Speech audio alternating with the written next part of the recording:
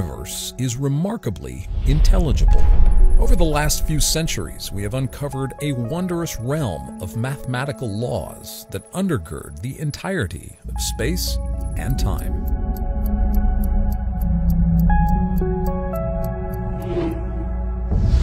But from where do these laws come? Physicist Alexander Vilenkin asks, quote, "In the absence of space, time, and matter, what tablets could they be written upon? The laws are expressed in the form of mathematical equations. If the medium of mathematics is the mind, does this mean that mind should predate the universe?" End quote.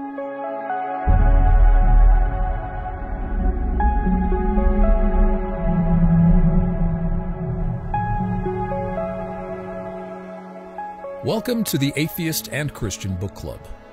Our guest this month is author and director of Discovery Institute in Seattle, Washington, Dr. Stephen C. Meyer. On this month's club meeting, we discuss with Dr. Meyer his latest book, The Return of the God Hypothesis, and examine the evidence in both cosmology and biology for a mind behind the universe. Christians affirm that God created the heavens and the earth and everything they contain, including biological life. Atheists affirm that nature is likely all there is and that design in the universe is illusory. So is there a mind behind the universe, or is that idea just a product of our minds? Come and see on this month's edition of the Atheist and Christian Book Club.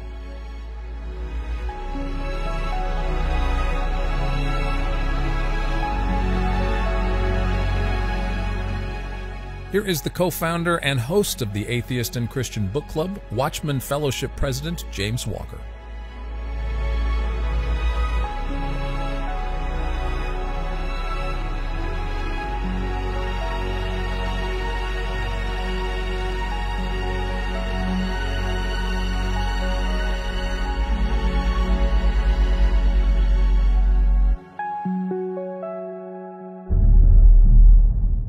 Welcome to the Atheist and Christian Book Club. We are a monthly gathering of believers and skeptics respectfully discussing important books from both perspectives. My name is James Walker. I'm co-founder of the book club. I'm also a Christian apologist with Watchman Fellowship, an apologetics Christian organization focusing primarily on interfaith evangelism. Our other co-founder is Bill Cluck. Bill Cluck is a former Christian, now atheist, and a friend of mine for going on 5 years now, I think. Yeah, so, it's been great. Yes. Huh. Yeah, and a good friend, I would say. So, Bill, yes. Welcome back to the club again. And we've got a room full of guests coming in and a great guest author. And absolutely. I just wanted you to take a moment, if you will, to talk to us about our guest author today. Yeah, Stephen Meyer graduated from Wentworth College, where he later became a professor there. Then he worked for Atlantic Richfield here in Dallas. So he does have a Dallas connection.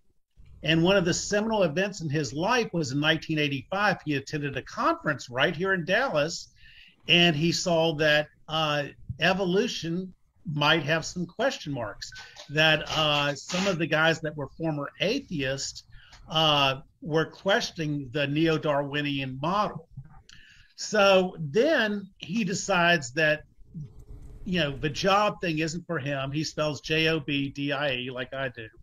And he applies for a Rhodes Scholarship to Cambridge University. Sadly, a Miss Texas beats him out. So, as much as Stephen Meyer's done, he has to wait a year.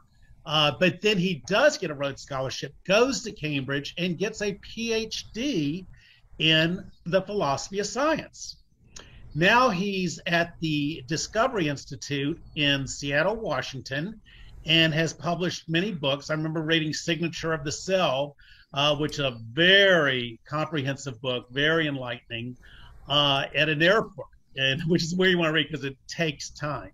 He also, one of his big books is Darwin's Doubt, which casts light on the problems of Darwinian evolution.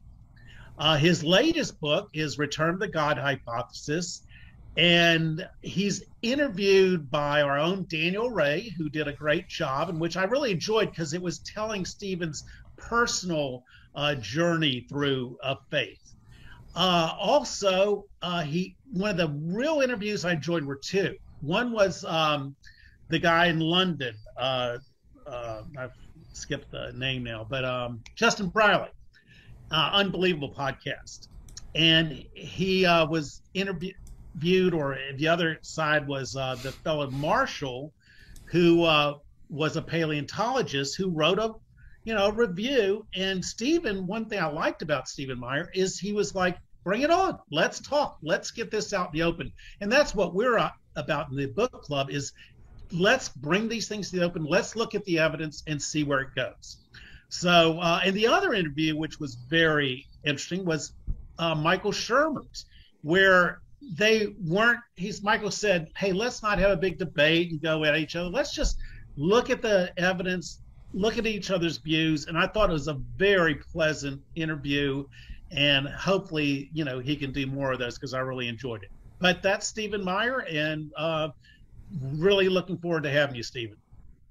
Bill and I have talked informally over coffee about some of the influence that your earlier book, especially Signature in the Cell, has had on him. So we're really excited about being able to talk about the return of the God hypothesis. Welcome to the Atheist and Christian Book Club, Stephen. Well, thank you very much, and thank you for all of you from the various diverse perspectives represented here. This is a very exciting kind of way to do a book club, I think. So thank you. I'm glad to be invited. Daniel said I should kind of dive in and give a little thumbnail of the book, and then we just open it up for questions, or do you want to? Let's do this first. I'm going to let Bill kind of ask the first question. But after you're able to give a kind of an intro to the book and a little bit of background. But I did want to take just a moment, if I could, to talk about what we have coming up, just so we can kind of get that. Last month, our guest author was Lawrence Krauss. We discussed A Universe from Nothing. Very good conversation on that. For those who missed it or want to get the video, it's now up at atheistchristianbookclub.com. You can watch that one along with the last maybe 2 years or so worth of book clubs, and I want to encourage you to do that. Next month, our guest author is going to be Bart Ehrman. Bart Ehrman is probably the preeminent skeptic, New Testament critic, textual critic of the New Testament, expert in Christian origins and development, also on historical Jesus. He's written on that, a book I quite enjoy. But he is coming from an agnostic atheist position. He is a former evangelical. He was went to Moody, went to Wheaton, sat under preeminent New Testament scholar Bruce Metzger. But somewhere in that journey and throughout that education, he lost his faith in the Bible ultimately, and then in God eventually. And he's going to be sharing with us probably his best-selling book. This is the third book we've dealt with Dr. Ehrman, Misquoting Jesus. Now, as I shared last month, we're excited to get Dr. Ehrman, but this is something new to us because there is a speaker fee involved, and we have not done speaker fees before. The most we've ever paid a speaker, and we're willing to match that with you, Dr. Meyer. We have given a pound of coffee to one of our guest authors, and we'd be more than happy to match that with you. I heard it was a pound of flesh in the. A pound of flesh. No, that's what we get in exchange for the coffee. So, what we're doing on that is we are trying to raise some money for that, and he doesn't come cheap. So if you want to help out and believe in it is for 2 hours, $2,000. And if you want to help us to do that, if you're part of the book club, believe in what we're doing, if you go to watchman.org/Bart, you can make a donation. Now, we've already raised some of the money. We've got about 20 minutes of Bart Ehrman already raised. So help us raise the rest of it. And if you do that, it will be tax deductible. And you do need to know This really doesn't go to Dr. Ehrman's pocket. All his speaker fees, not just this one, but everything he does all year long, speaker fees, is donated by Dr. Ehrman to charity. So it goes to good causes, and we want to make that possible if we can do that. So in the meantime, we're so glad to have be talking about Return of the God hypothesis and have Dr. Meyer with us. And I am going to ask, or allow, hopefully, to have a good question from Bill Cluck on that. I know he has some that he's been wanting to ask you for a long time. But before we get to that first question, and I did want to say, if you're here for the club, we've got about close to 30 people, I think, in the room already, and we'll get more as the evening goes on.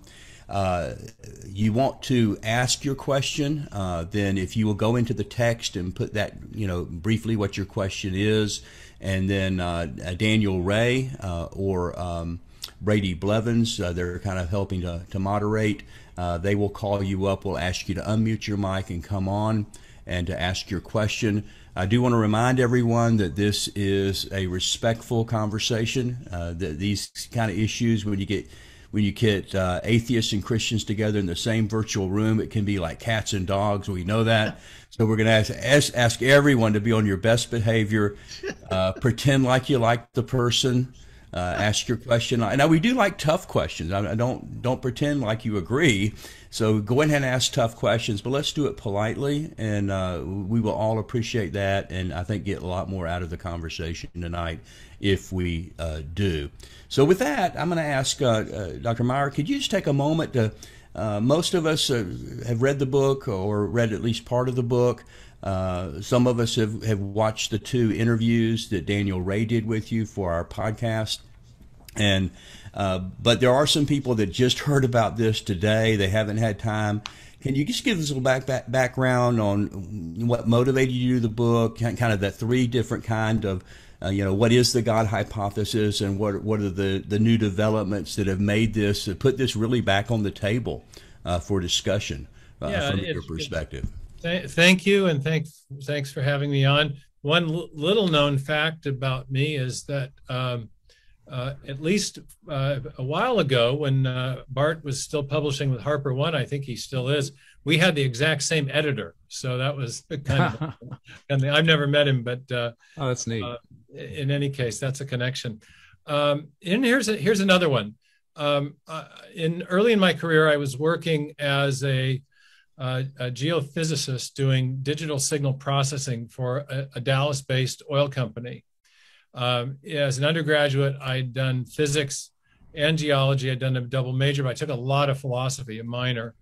And a conference came to town, which I discuss in the book, which might have had a very similar sort of inspiration as to your book club. It was called Christianity in the University, an international conference of atheists and theists. And it was organized around 3 big questions: the origin of the universe, the origin of life, and the origin and nature of human consciousness. And I had, because of my academic background and just my native interest from the time I was a young teenager, been very interested in questions at the intersection of science and philosophy. And so when I heard about the conference, I decided I had to go. I walked in kind of off the street, paid my admission, and listened initially to an amazing discussion about modern cosmology that had on the panel Donald Goldsmith, who was Carl Sagan's science advisor at the time on the atheistic side of the panel, and Alan Sandage and Robert Jastrow and Owen Gingerich, who were all speaking on the theistic side of the panel, though Jastrow was still at the time considered himself an agnostic, but he thought the evidence was pointing in a theistic direction. In any case, there was a talk at the conference by Sandage who shocked a lot of people by climbing up the stairs and then sitting with a theist on the side of this, is a binary division of speakers. And Sandage proceeded to explain the evidence for cosmological singularity. He discussed the evidence of fine-tuning, and he talked about how this evidence had, among other things, moved him from a theistic position as a longtime agnostic Jew to a belief in God, and eventually he went even to a full Christian conversion, and that's what he announced at this conference in 1985. The next panel was a discussion of the problem of the origin of the first life. It featured 3 or 4 scientists who had recently come out against chemical evolutionary theory, and were exploring the idea, very incipient idea at that time, of intelligent design, though they didn't call it that. They said that they thought that the information-bearing properties of the large macromolecules inside living cells, even the simplest living cells, suggested perhaps that an intelligence or an intelligent cause had played a role in the origin of life. Anyway, this was a very interesting event, and one which definitely intrigued me. It seemed to me that in all 3 panels, including the one on the nature of consciousness, that the materialist side was on the defensive, and the theistic side actually had the intellectual initiative. I'd gone to a rather small Presbyterian liberal arts college. I probably had the same intellectual insecurities as most young Christians coming out of environments like that. And I was pretty much blown away by what I heard, that it seemed that there was, at the very least, a spirited discussion between the materialists and the theists about these big questions that deeply interested me. And that was, in a sense, the germination of my interest in the big question of what science can or cannot tell us about the reality of God, or what we might call the God hypothesis. I went to grad school a year later to Cambridge. One of the people that I met at the conference, Charles Thaxton, was a co-author of the book, The Mystery of Life's Origin, which was a really detailed, interdisciplinary, and quite compelling critique of contemporary chemical evolutionary theory, the idea that life arose from simpler. And in the epilogue to that book, he and his co-authors floated this idea of what we now call intelligent design, that the properties that we're seeing of even the simplest living cells in the exquisite digital nanotechnology and the information technology present there are hallmarks of intelligence, and therefore attempting to explain the origin of life absent what they called an intelligent cause was a fool's errand. I was intrigued with this idea, not completely convinced, and a year later I found myself beginning a program in the history and philosophy of science at Cambridge University. I did, in my first year, a master's course that included a short master's thesis on the origin of life problem, and then went on to do a PhD in origin of life biology within that interdisciplinary program. And during that time, became progressively more intrigued and eventually convinced by what we could call the design hypothesis as an explanation for the origin of the first life. So that's a bit of the background as far as my story and how my interest in these questions germinated. As far as describing the book, and I do tell a bit of that story in the book, I would frame the discussion a bit differently by invoking one of my favorite new atheists, and that's Richard Dawkins. The other being Lawrence Krauss, whose interactions have been, for me, heuristically valuable. They've spurred me to new study, new insights, and but anyway, I tend to really appreciate the aggressive new atheists who care enough about the reality of the question, the truth of the question, to take a firm position. And I've always appreciated Dawkins in particular for his talent at framing the key issues. And in the 1990s, he wrote a book where he has a fantastically clear quotation that I think beautifully frames the issue before us tonight and the issue that I addressed head on in my book, and in which he said, the universe has precisely the properties we should expect if at bottom there is no purpose, no design, nothing but blind, pitiless indifference, which of course is shorthand for his worldview, the idea of scientific materialism, that matter and energy have been here forever. They're eternal and self-existent. They are self-organizing, and therefore self-creating, and we can explain the appearance of design in life and in the universe as a result of these purely unguided, undirected natural processes. Dawkins is an ardent scientific atheist, but underlying scientific atheism is a worldview that's shared by many agnostics as well, who are essentially functional atheists, and that worldview is in scholarly circles known as scientific materialism. The idea that matter and energy are the things from which everything else comes, in the same way that in a theistic or Christian or Jewish worldview, God is the thing from which everything else comes, the eternal, self-existent thing. And every worldview has to, or inevitably, posits such a primitive or ultimate explanatory principle. So in any case, back to the Dawkins quote, I think he does a beautiful job of framing the issue. Does the universe, let's pose it now as a question, does the universe have precisely the properties we should expect if at bottom there is no purpose, no design, nothing but blind, pitiless indifference, no mind behind the universe, a matter first rather than mind first view of reality? And in my book, I accept that framing. I think it's a beautiful way to frame the question. But I contest the answer to the question that Dawkins gives. I do not agree that the universe has precisely the properties we should expect. If at bottom there's no purpose, no design, in other words, if scientific materialism is true. Instead, I argue that the properties of the universe that we have, in particular, the properties that we have relevant to the crucial questions of biological, physical, and cosmological origins, are precisely what we would expect given a prior theistic worldview. And therefore, I argue that theism provides an overall better explanation of these key properties or discoveries that modern science has made about the origin of the universe, the origin of its beautifully finely tuned structure, and also the origin of life with its exquisite realm of digital nanotechnology, the information-bearing properties of large biomacromolecules, and the whole realm of miniature nano machinery that we find in living cells. And I argue that the three big discoveries are not at all what we would expect on a naturalistic or materialistic worldview.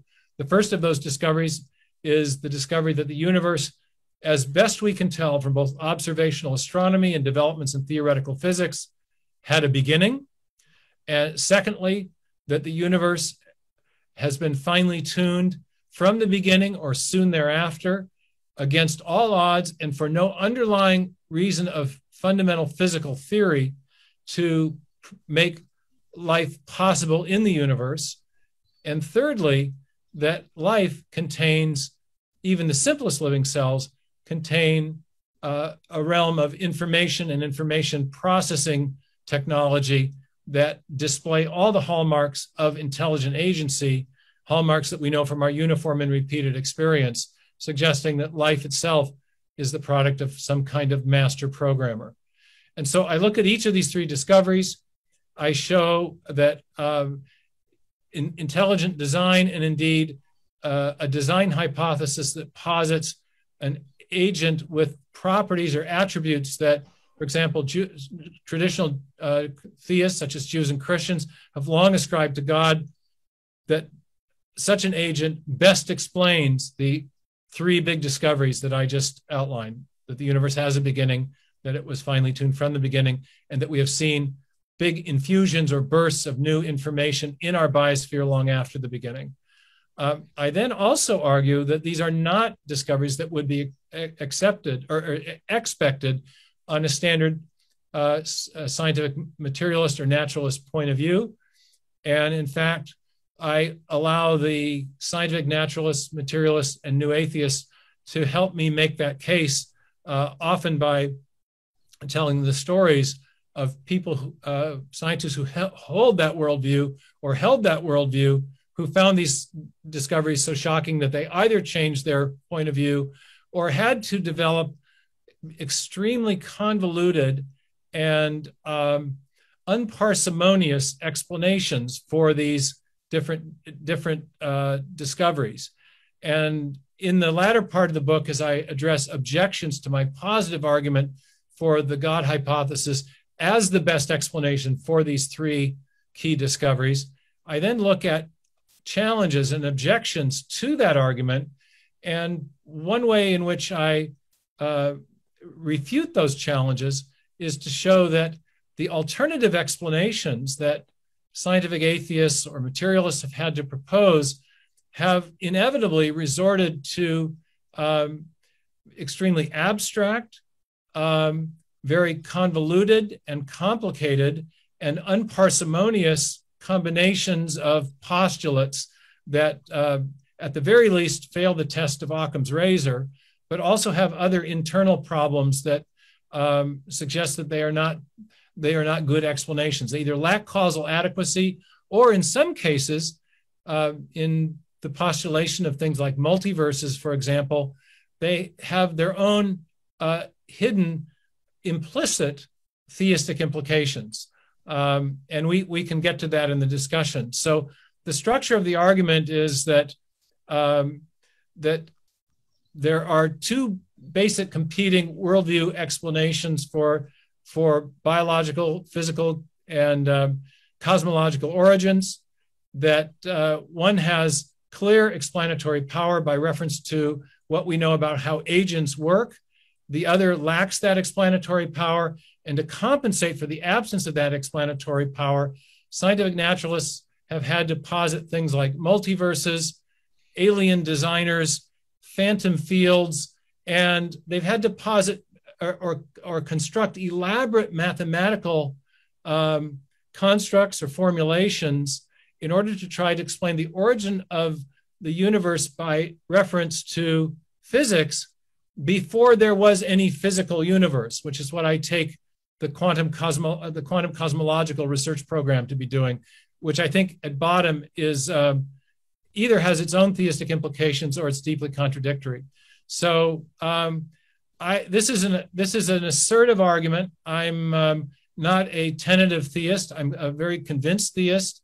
I think that scientific materialism and naturalism is on the defensive, and you can see that by the nature of the alternative hypotheses that are being proposed to try to explain these basic discoveries, which are precisely what theists would expect and not at all what scientific naturalists would expect. So I'll leave it there and open it up for what I'm sure will be a very spirited discussion. Well, thanks a lot, Stephen. Appreciate that. Now we might end up having to have 3 book clubs now, but we'll try to cover as much of this as we can. But each of these were fascinating conversations and discussions we'd like to have. I did want to get Bill Cluck, our atheist co-founder, the privilege of having that first question. And you haven't told me what your question is, Bill. So well, I have 2 questions, but okay. The devil's in the details, okay? So I'd like to introduce you to my great-great-grandfather, Pakicetus, and his grandfather, Ambulocetus. You're familiar with well evolution, right, Stephen?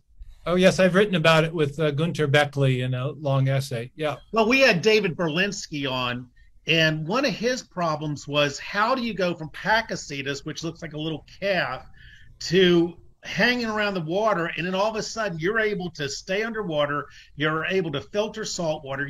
And this, one of the most compelling things I found about your book was, first of all, I was kind of blown away that the DNA, it's not the chemical makeup like ink on a page, it's the order of the nucleotides that the cytosine, the guanine, that determine the proteins and so forth. And even I was talking to Daniel in his interview, and he said, well, it gets even worse. You have genetic regulatory systems that turn on and off and regulate the DNA.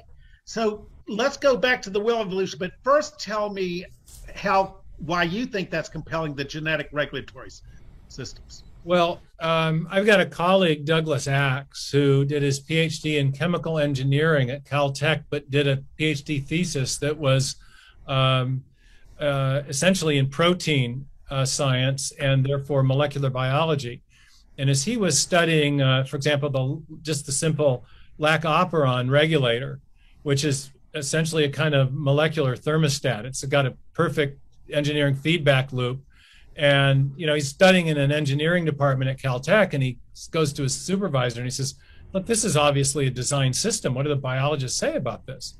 And his PhD supervisor says, well, I know that, and you know that, but you can't say that to the biologists. It's against the Darwinian orthodoxy. And that was his first intrigue.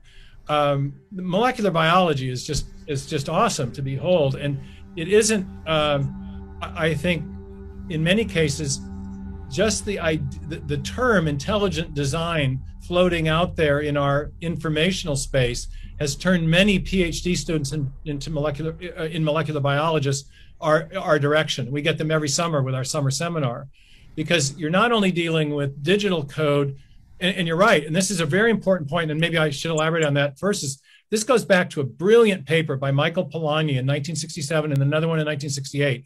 One published in Science, one published in Chemical Engineering News, explaining that the sequential arrangement of the nucleotide bases on the DNA cannot be explained by the underlying chemistry. This was a huge idea in original life studies. It's still flogged today. The idea that DNA is basically like a crystal of salt or crystal, where the forces of attraction between the constituent parts account for the sequential arrangement that constitutes the information. But and I know you've looked at the book, so thank you, but there's a section where I reprise a deeper treatment of this issue from Signature in the Cell in the new book, Return of the God Hypothesis, showing that if you look at the structural formula for DNA, you can see that the forces of chemical attraction are not responsible for the sequential arrangement of the bases that constitute the information. And so Polanyi wrote these two articles in the late 60s called Life Transcending Physics and Chemistry. And this has had profound implications for all attempts to explain the origin of life on the basis of underlying self-organizational principles of attraction or mutual chemical affinity. And there's a similar problem with explaining the origin of the code as well as the origin of the genetic text. I won't go into that, but it's also in Signature in the Cell. And so that's one thing, just explaining the arrangement of the characters that give it the function that allows it to specify the production of the proteins. But then you have to recognize that the DNA is also part of a complex information storage, transmission, and processing system that encodes information for proteins that in turn are necessary to read the information on the DNA. So you've got a classic engineering closed loop. And then beyond that, you have an entire overlay of regulatory RNAs and a regulatory system that determines which parts of the DNA are expressed at any given time. And one of the things we found is that the so-called junk DNA that was still being flogged as an argument against intelligent design as late as 2009 and 2010, has now been definitively discovered to perform important functional roles, specifically the role of regulating the timing and expression of the DNA, of the coding regions of the DNA. So you have something like an operating system directing the expression of coding files. So this is a super, super tightly integrated information storage and processing system, and it has utterly defied attempts to explain this by reference to underlying chemistry or chemical evolutionary processes, such as been long invoked in the study of evolutionary abiogenesis. Yeah, and you made that point beautifully. So how do I get to my great-great-grandfather from land-dwelling Pakicetus to Amblicitus, Brachiocetus, and then they're the evolutionary precursors of the tetrapods, the dinosaurs. Is that right? Well, allegedly. And the question is, within the ID movement, we have people who do and don't accept universal common descent. I think everyone accepts some diversification within certain taxonomic categories. I wrote a piece with Gunter Beckley, the German paleontologist who's come our way on the ID question, and not just about the Cambrian explosion, about which I wrote a whole book, but about 17 major fossil explosions that are documenting major morphological innovation in the history of life, as opposed to small scale and more minor variation, which none of us dispute. So there's a kind of open question that ID people are quite willing to investigate, pro and con, which is how wide are the envelopes of variability that we might map in the taxonomy of life? Do we have one big tree, or do we have a lawn, or do we have a number of trees representing, for example, the higher taxonomic groups, which don't all marry up into one big tree? So do we have a monophyletic or a polyphyletic geometry in the history of life? My perspective and inclination is to be monophyletic at the lower taxonomic levels, but polyphyletic at the higher ones. And so that means there are some things in between where I think you've got some real open questions. But here's one thing that I'm really interested in about the whale evolution story, okay? I've never been totally persuaded by just similarities in bones, because there's so much more to organisms than bones. It's the internal organs, as you mentioned. And one of the really big problems is that and I wrote about this, and Beckley is much more of an expert on this than I am, but one of the really anomalous aspects of this well-told story about whale evolution is that the anatomical distinctives of aquatic mammals emerge very quickly in that sequence. It's within 3 million years max, okay? And we have a project going on right now called the Waiting Times Project, which is a research project we're supporting with really top flight mathematical biologist at the University of Stockholm named Ola Husra. He does a lot of population genetics work and has developed very sophisticated population genetics models. And he's working with Beckley and Richard Sternberg on this whale evolution question, also Ann Gager, another of our molecular biologists. And when you begin to quantify what Berlinski first floated as a kind of very interesting intuition, which is that you've got all these distinctive anatomical structures and features in aquatic whales that you don't have in their nearest putative land-dwelling ancestors, you've got a real problem thinking about how those different systems could have emerged so quickly, because many of them have many functionally integrated parts as part of the overall anatomical innovations, or just anatomical innovations. And you can do population genetic modeling on how many coordinated mutations would be required to produce, for example, the internal testes of the male whale, or the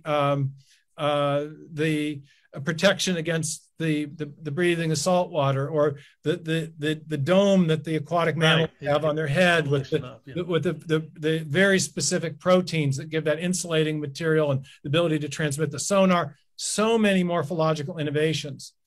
And these innovations are absolutely, as a prerequisite, require multiple coordinated mutations. They can't be built as a result of a few point mutations. There's way too many integrated systems involved.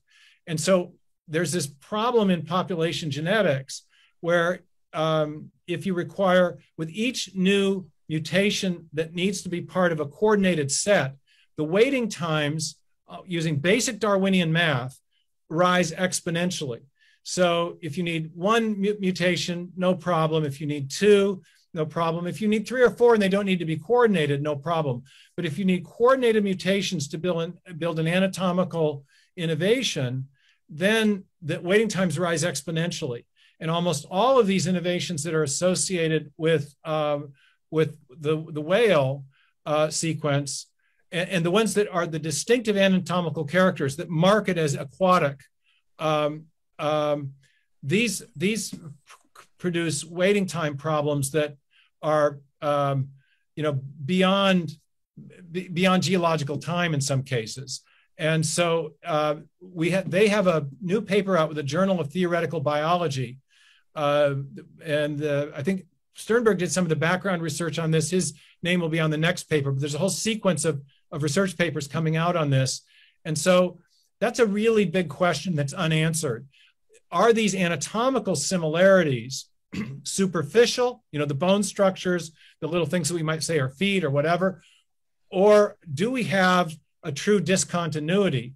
From the standpoint of the Darwinian mechanism, I think it looks like we do have a true discontinuity. Was there some sort of hopeful monster type of macro mutation? I don't know, but I think some of these stories that have been part of the staple of evolutionary narrative are going to need reevaluation in light of the very precise mathematical analysis that's being brought to bear on the requirements of true genetic and morphological innovation. So I think there's an open question there, but I think some of our researchers are attacking this in a new way that I think is at least going to raise some profound questions about the creative power of mutation and selection. That's a beautiful answer, but here's my really big problem. I used to follow Hugh Ross, progressive creationist, where God comes in at certain times, here's the problem. For 3.5 billion years, you have prokaryotic bacteria. It takes, let's just assume God intervenes and you have this transcendent intelligence. 2.5 billion years ago, you have eukaryotic bacteria where you have a nucleus and organelles. So it's taken God 1 billion years to get a nucleus and so forth. Then from 2.5 billion years to the Cambrian, which is the ace card for the creationists, 520 million years, you have all these new phyla suddenly appear. You have brachiopods and sponges and trilobites. I mean, God has a thing for trilobites. It's like I got one behind me. I do too. Oh, do you? Okay. Yeah, I've been fascinated since childhood. And there's like 100 species of trilobites, right?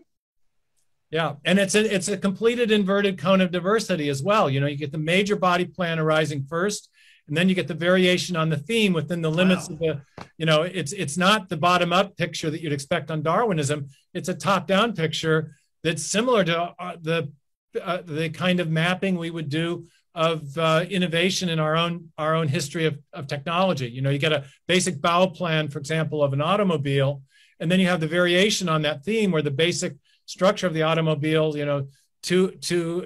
four wheels, 2 axles, a chassis, that remains the same, but you get all kinds of variations on the theme. And that's the pattern we see in the fossil record. Abrupt appearance of major groups, variation on the theme within the constraints of an informational data set or genomic reservoir. But to me, that looks like design at a number of levels. Why the design? Now, your question though is different. It's why did the designer take so much time in between innovation? Well, and here's the key question, Stephen, is then you have these extinctions of the trilobites. He took so much time to create all these trilobites, and then you have the Permian extinction 200 million years ago. Then you have dinosaurs for 200 million years ago, and then you have the KT barrier where the meteorite hit, and he blows all of them out the water. And then here's what they asked, the big question at Reasons to Believe. And Foz, one of the people on Hugh Ross's staff, asked, if man is the crowning achievement, God's crowning achievement, his end goal, why in the world did he take so long to have man? Well, I have a short answer for that, and that is divine extravagance. I think that this is, interestingly, in the response to my book, I have had almost zero pushback on my critique of the multiverse, my critique of quantum cosmology, my case for intelligent design based on the information-bearing properties of DNA. The questions that I've gotten have been much more of these sort of meta level, why would God have done it that way questions. Right. And these are philosophical in nature. And I personally think that the size and grandeur and beauty of the universe is actually a testament to the extravagance of God and the creativity lavished on the human race. Many young Earth creationists, of whom I am not one, will ask me, well, why did God create the dinosaurs? And my answer is for the endless amusement of 4-year-old boys millions of years later. You know, I mean, there's wonder in this world. Right. And I think that's, you know, there's this whole problem in Darwinian evolution.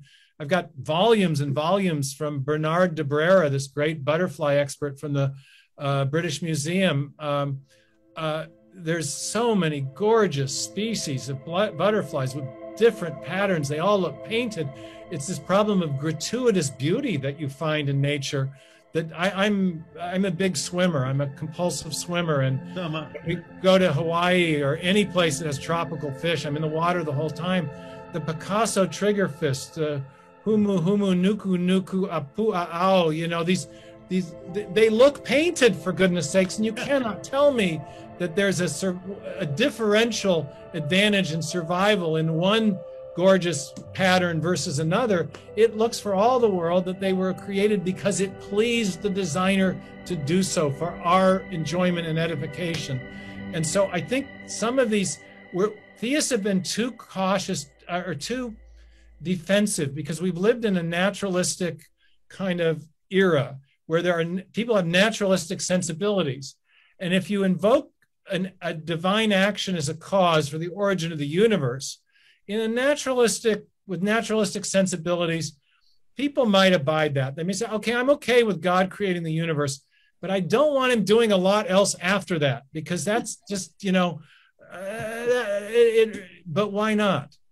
You know, if what we're really dealing with is an agent who has powers that are analogous to ours, but greater than those, and if he had the power to bring the universe into existence from a true singularity in which there was neither matter or energy or space or time at the beginning, it's not really so hard to think that he might have acted not only at the Cambrian explosion, but also in the mammalian radiation, or at the angiosperm big bloom, or at that extraordinary event you described in the transition from prokaryotes to eukaryotes, because those ways of processing information are completely different.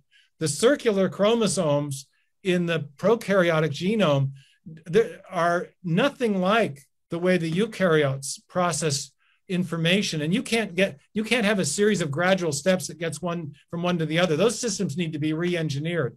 So this was the gravamen of the article I wrote with Gunter Beckley, is that there are not just one or two, but there are many discrete explosions or bursts or saltations was the old word in the 19th century of biological innovation. And if we read the fossil record at face value, it lends itself to the suggestion that there may have been more than one act of design.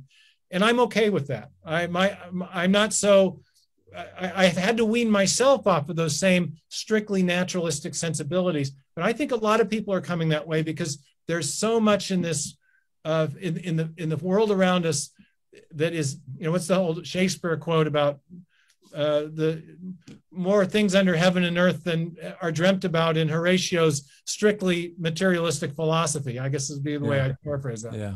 So my last question, real quick. No, go ahead. Great question. What is the probability? You've just explained how just going from prokaryotic to eukaryotic is a big leap. And in your signature of the cell, you said there's 5 reasons why RNA won't self-organize into the. So with all these problems, just give me a number, doesn't have to be exact. What are the chances that life could have arisen randomly by chance, the way the evolution said? Well, I only made a calculation for the origin of a single functional protein of modest length, because if you get into looking at all of the different proteins and interactions between them, the numbers, it becomes an intractable mathematical problem. Although there have been now calculations of the proteanome improbability, and it's okay. And that was a number. I mean, this was I'm pulling the scientists' names. Anyway, the number is one chance in 10 to the 79 millionth power to get all of the interactome. It's called it's not just building the proteins by chance. It's getting the interactions between them properly structured so that you get the correct functional integration of the system. I got it. So you're saying there is a chance, right? Yeah, right, Okay, right. no more questions. But my number in signature was Dumb and Dumber, Bill. Yeah. Well, he said there's a chance, right? Yeah. Well, but hey, let's talk to that rather than give it. My number for a single protein of 150 amino acids in length was, if you take into account sequence specificity, chirality, and the need for exclusively peptide bonding. And then you also take into account every event that could have occurred since the beginning of the universe, where an event is described minimally as an interaction between two elementary particles. It turns out that you get I think 10 to the 139th possible events to explore a sequence space of 10 to the 164th power. So if every event from the beginning of the universe was devoted to searching for an amino acid sequence of 150 amino acids long, you'd still only get to search 1/10 trillion trillionth of the total space, which means it's overwhelmingly more probable that such a search would fail than it would succeed. And that's the problem with the Dumb and Dumber idea of, well, if there's a chance, therefore that's a plausible explanation. No, if it's overwhelmingly more overwhelmingly more probable that a random search will fail than it will succeed, then chance becomes overwhelmingly more probable to be false than true. And we don't like hypotheses like that in science, which is why every origin of life researcher has rejected the chance hypothesis. They're looking at self-organization or RNA world. So the good news, Bill, is you have a chance. The bad news is you don't have a snowball's chance. So let's go with, I think we have quite a few great questions queued up here. And Brady or Daniel, you want to tell us who's next? Yes, Cy, you are on board. Unmute yourself and ask your question. Hi, Steve. It's good to see you. I love your book. Thank you.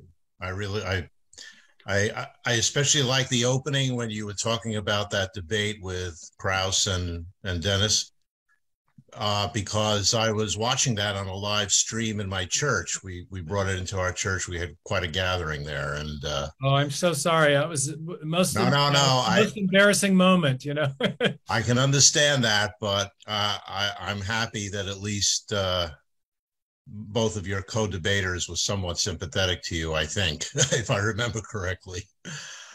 What I want to ask you about is the connection between biological evolution and the origin of life.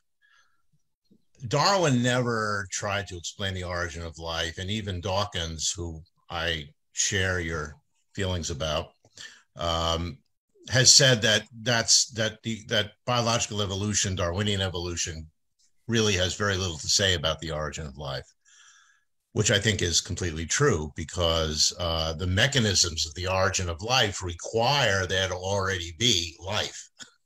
In other words, you have to have not only DNA, which can give mutations, but you also have to have very accurate replication of the cell, right? So my question to you is, philosophically, do you think it's advantageous for theists to make a clear separation between the scientific and theological issues related to the origin of life versus evolution once you have Luca and you go on from there? Well, I do, in part because I think you can get to theism without questioning Darwinian evolution. Right. Because the chapter 10 in my book, in which I question the creative power of the mutation selection and argue that there is evidence of intelligent design, at least in the higher taxonomic categories, as a counter to biological evolution, that's in a sense, that's a bonus chapter in my argument, because I argue for the intelligent design of the universe based on the fine-tuning. I argue for a transcendent intelligence based on the evidence that we have for a definite beginning to space and time as well as matter and energy. In other words, the cosmological singularity, the Big Bang idea. And then I argue for an intelligence who is active in the creation based on the presence of big bursts, or at least one burst of information that's necessary to build the first life. So I don't think you need to question Darwinian evolution in order to challenge a materialistic worldview or an evolutionary explanation for the origin of the first life. That said, I think there's good reasons to question it, and good evidence of design at the higher levels in living systems and not just at the level of the first cell. To amplify your point, though, and I think it's a very good one, it's important for people to understand why the origin of life is anomalous in respect to the evaluation of evolutionary theory. And that is that natural selection really can't play a role until you have self-replication. Right. But in all living cells, self-replication depends upon DNA, RNA, and proteins, the origin of which we're trying to explain, to put it more precisely, the information in which we're trying to explain in all origin of life scenarios. So, and origin of life people have recognized this from the beginning. We're really stuck because we can't invoke natural selection to get the process going. Now, Alexander Oparin, who was the pioneer in chemical evolutionary theorists, the great Russian scientist, did propose a theory of prebiotic natural selection in the 1960s, but that was roundly critiqued by leading evolutionary biologists, including Theodosius Dobzhansky, who said prebiotic natural selection is a contradiction in terms. Christian de Duve, a leading origin of life researcher from the 90s, a Nobel laureate, said exactly the same thing.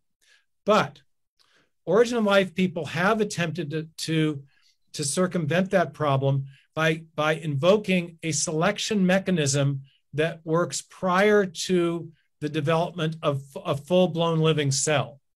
And that's part of what's going on in the RNA world hypothesis. The idea is that you could have not a cell that's capable of self-replicating, but you could have an RNA molecule that has the information in it that is sufficient to build, to both copy itself and also catalyze certain reactions so that RNA could play the role of both DNA and protein.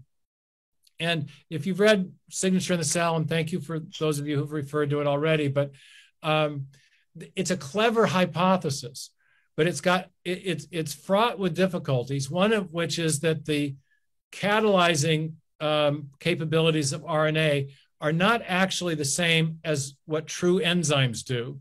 And they only catalyze a very small number of relevant reactions in life and not the full suite you'd need to get a full-blown cellular metabolism going. But beyond that, here's the real kicker from the information standpoint, in the way I make the argument for design based on information. Turns out that we have been able to build in the laboratory RNA molecules that can copy a small portion of themselves, about 10%. But they, to do that, even that limited capacity for self-replication depends on RNA molecules that have very specific arrangements of bases. And those arrangements are always provided in these laboratory experiments by the ribozyme engineers, by the scientists. So what they end up inadvertently modeling is the need for intelligence to infuse information into a molecule to get even primitive and incomplete partial self-replication going.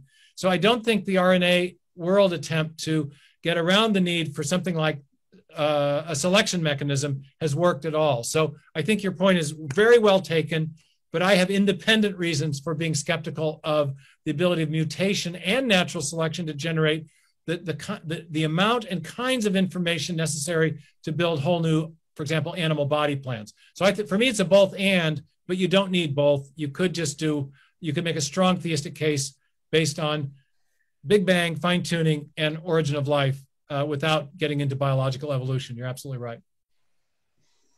Thanks. I love that answer. Thank you. Yeah, good question, Cy. All these are good questions. Sorry the answers are so long. Daniel or Brady, do we have somebody else queued up? Yes, Ken, and he is on. Ken, you're ready to go, buddy. All right. Thank you, Dr. Meyer, for gracing us with your presence.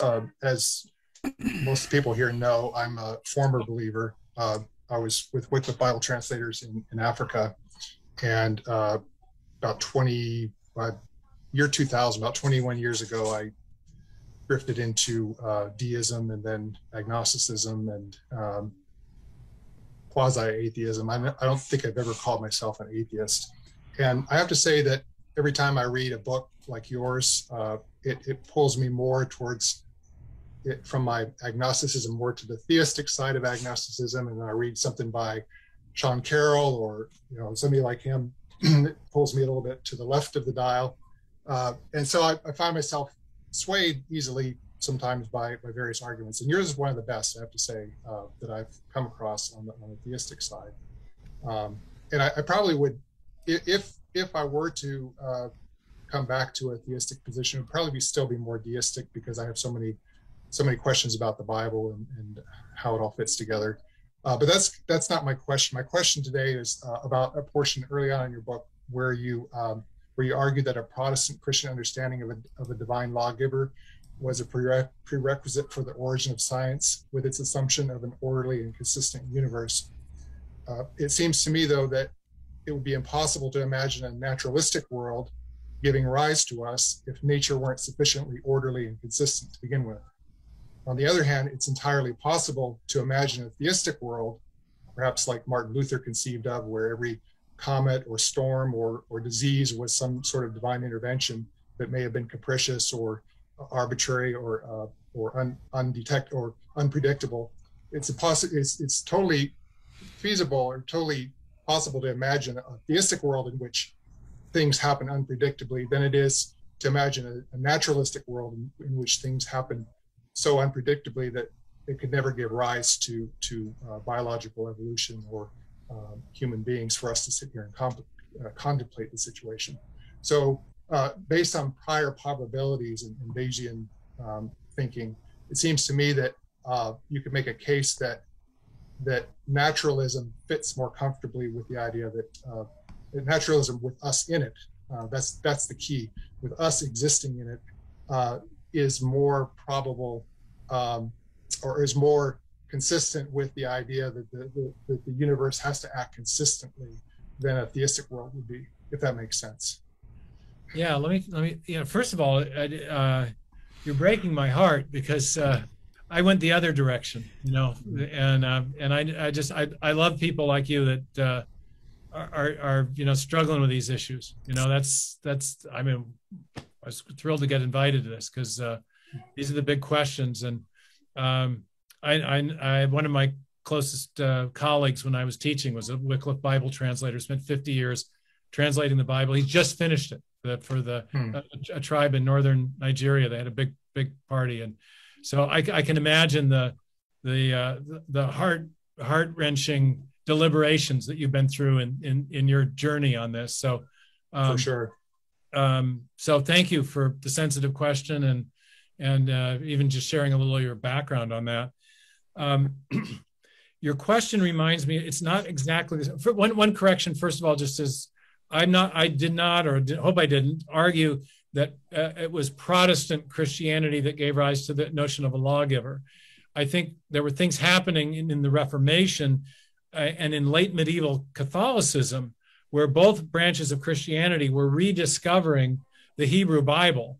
And the concept of the laws of nature actually come out of a Christian reading of the Hebrew Bible during that period of time from roughly 1300 to 1700. So all three theological influences are there: Judaism, and both Protestant and Catholic Christianity. There's a really interesting technical article on this in the History of Science by a guy named Edward Zilsel on called The Genesis of the Concept of the Laws of Nature. It's really interesting. It's not a self-evident concept. The Greeks didn't really have it.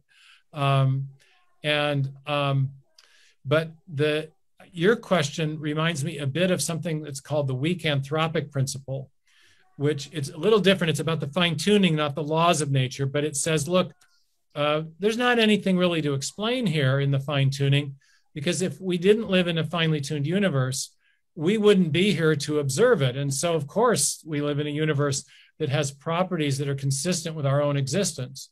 I think you could make that same kind of argument about just the laws of nature generally. And a part of that then also it does incorporate the notion that the laws in their fundamental constants are also very finely tuned.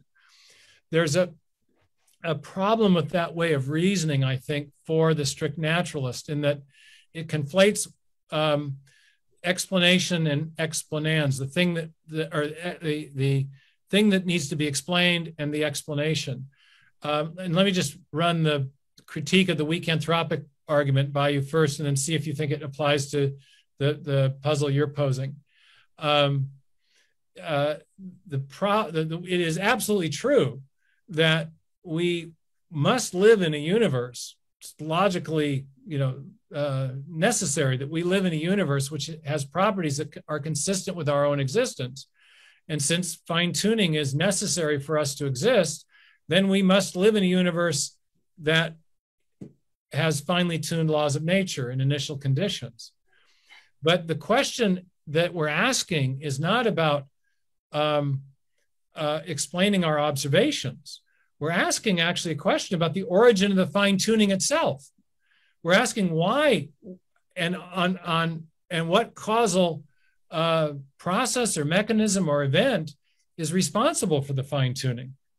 And so while it's true that we must live in a universe that has properties that are consistent with our existence, it's not true that it still remains a puzzle as to why the properties that are consistent with our existence are so incredibly exponentially improbable. That's the thing that needs to be explained. That's the thing that surprises us. And in the same way, the consistency of the laws of nature, as well as their fine-tuning, does require an explanation, not an after-the-fact observation that, yes, we must live in a universe that has laws that are orderly or that has laws that are finely tuned that make our existence possible. Yes, I agree with that. But that's somewhat tautological. It's a necessary condition of our observing ourselves and the universe around us, yes. But it doesn't, that observation doesn't explain the origin of those features. I agree with all you're saying there, and that's not. My point was a little bit more nuanced than that. Okay, I understand what you're saying about like the firing squad and everybody, 100 marksmen trained on you, and then you wake up and you and lo and behold they all missed you. So I understand that argument. That has force to it. All I'm trying to say is I'm taking a kind of a more narrow, very narrow, specific challenge to your argument that Christian theism is a prerequisite to scientific inquiry, to our understanding of scientific inquiry, because it seems to me that under theism, one could imagine any number of forms of theism in which the physical world doesn't even exist, for one, or physical things happen just kind of more or less randomly, but God holds it all together at every moment, so that yeah, there's all these random things that would make scientific inquiry impossible, and yet theism would still be valid, right? But we don't live in that world. We live in a world in which could only be possible. In other words, there's no other way in which naturalism could be possible. Yeah. It's only its only incarnation that's possible. Where there's many incarnations of theism that could. Where God could be intervening at any moment and doing his bidding, such that scientific inquiry would be impossible. Okay, there's another analog in the reasoning here that may help.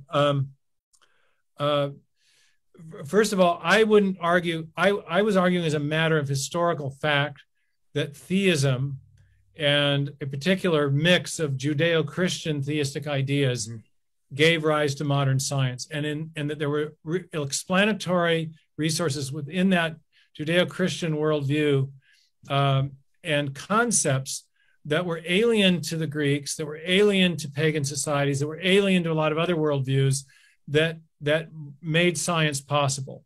Now, the concept of the laws of nature, might you get that some other way? I don't know, but here's if you remember in chapter 12 of my book, I was talking about the cosmological argument. And I was addressing something that has a similar logical structure. I couldn't say as a theist, I can't say as a theist that I would necessarily go to the mat for the idea that God must have created a world that had a finite beginning in time. You could, as a theist, think of God constantly creating and having done so from eternity past. So that God is in some way the ground of all being, but yet there's an eternally existing universe.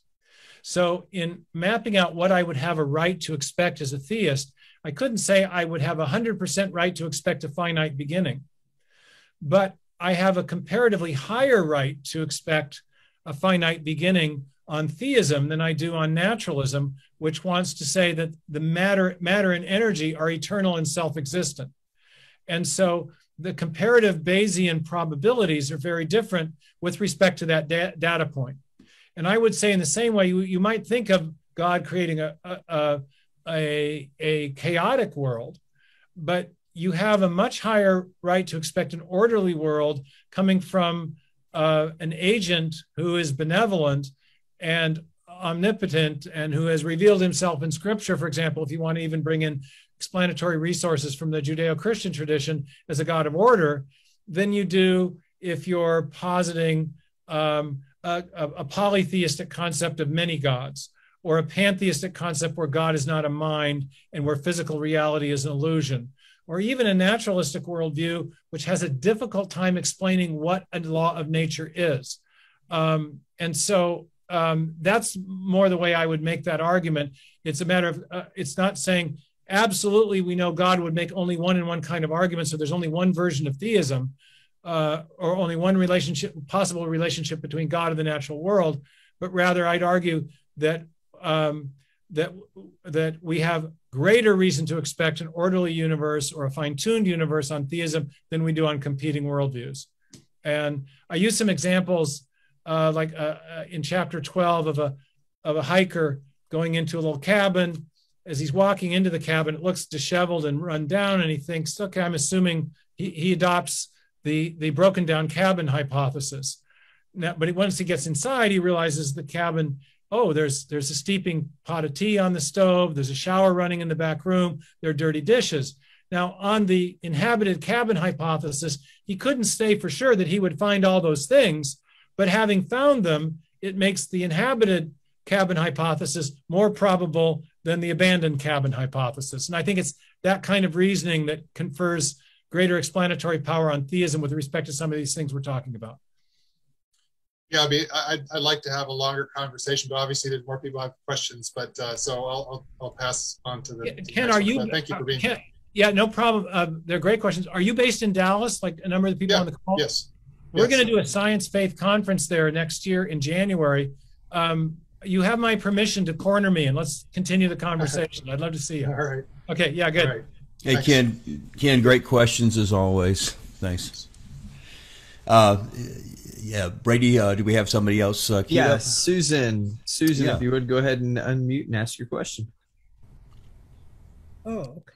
I thought you would ask. Which one? Well, Whichever I do have one a you question. want. Okay. One that I asked that I don't have to read is, well, doesn't the Earth wouldn't it take a long time for the Earth to be terraformed?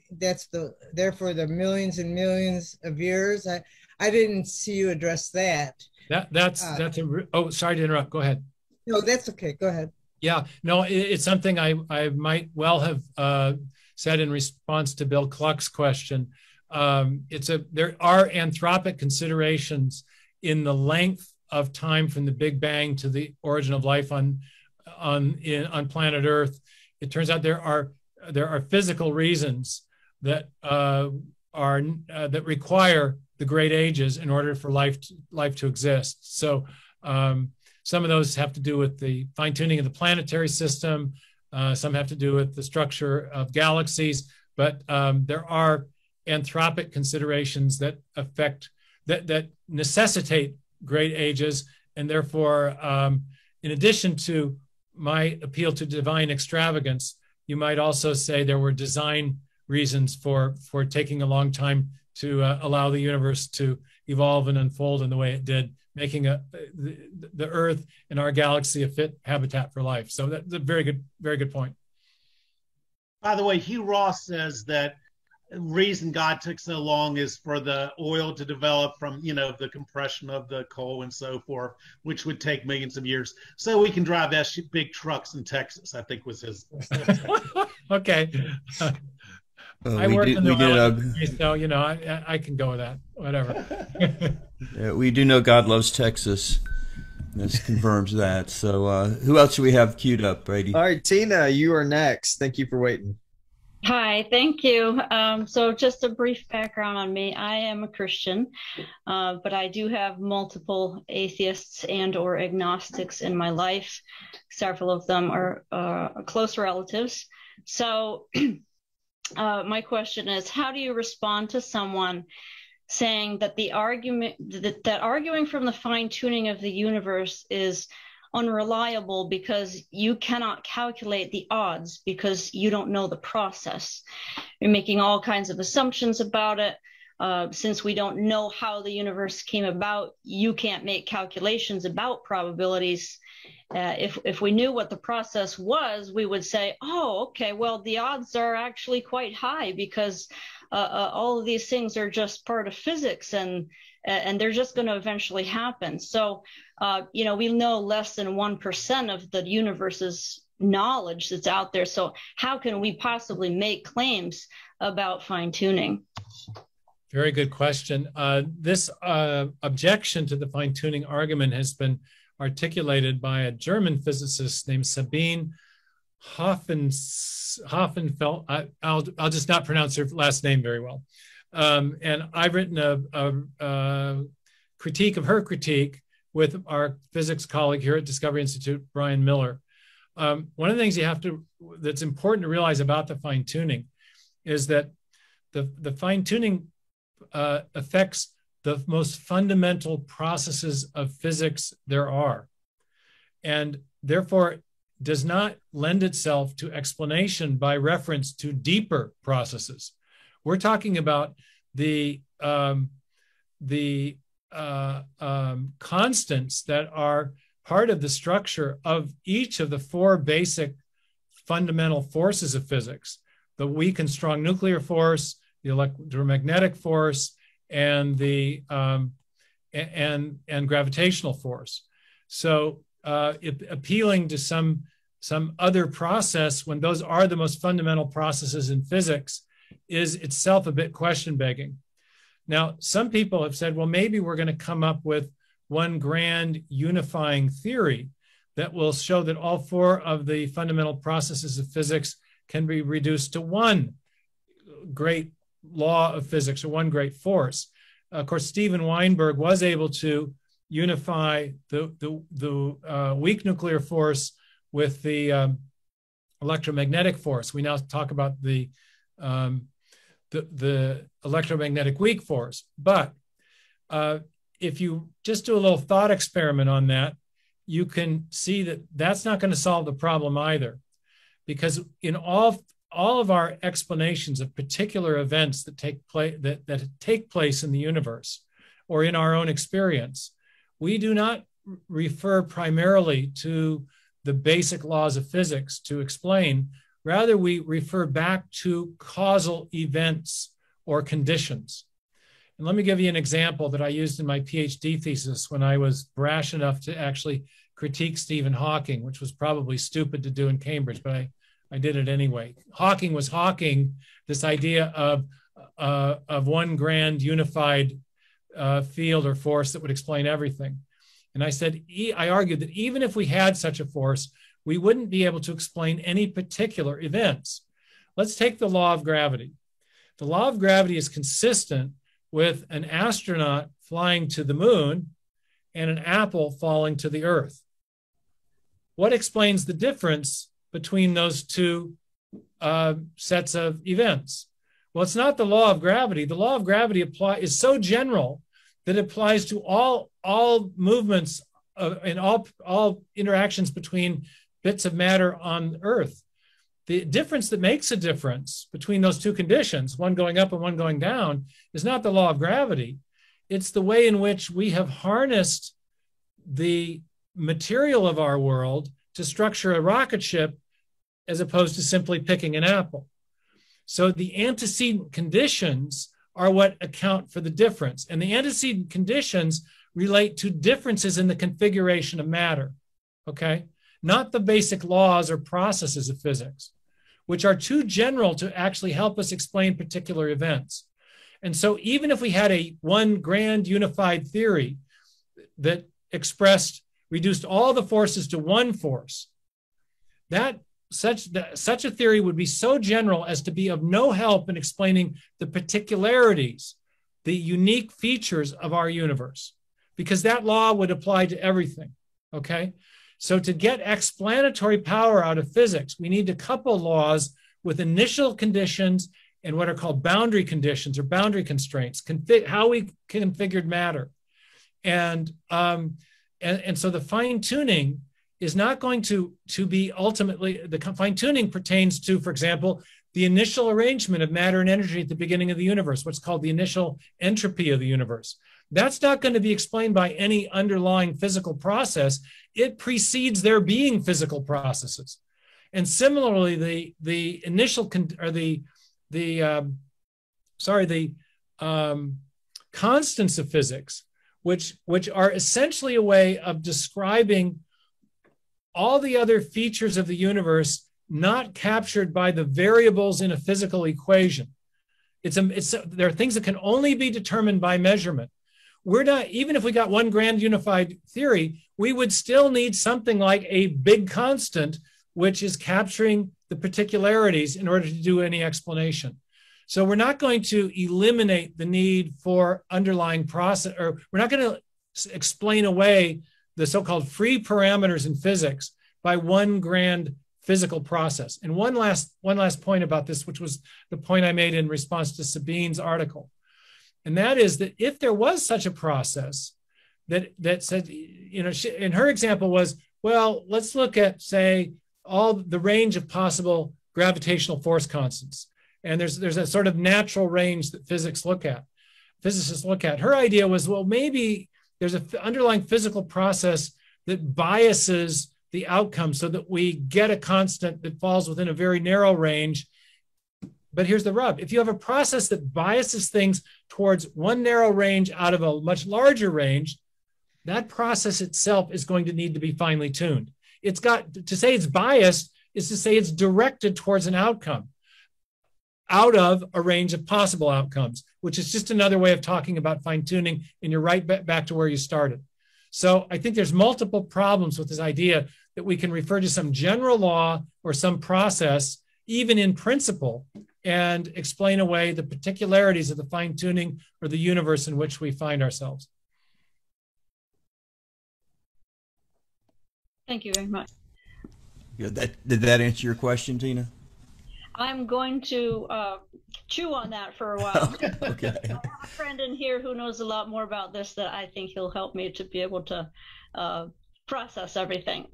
And this will be on some very intelligent conversations with your agnostic friends. I do unpack this argument a bit in, I think, chapter 13 of the book. What I just of this one? Yeah, that one. Yeah. Yeah. Okay. I've read some of the book, but it's so heavy that I haven't been able to get through it all. Yeah, I'm sorry. It does go into. My kids say, "You do go on, Dad." So sorry. Before we go to the next question, I had a kind of a quick question for you. What would you say to someone who would argue, when you're talking about maybe the Kalam argument and everything that begins to exist has a cause, the universe began to exist, and they would say, well, if matter, energy, space, and time, specifically time, came into existence, then that really throws causality out the window, because you're assuming that there was a before and after. And without time, you don't have a before. So we don't know what happened before the singularity. And in fact, even saying before the singularity is begging the question, because we don't have time yet. So how would you address that objection?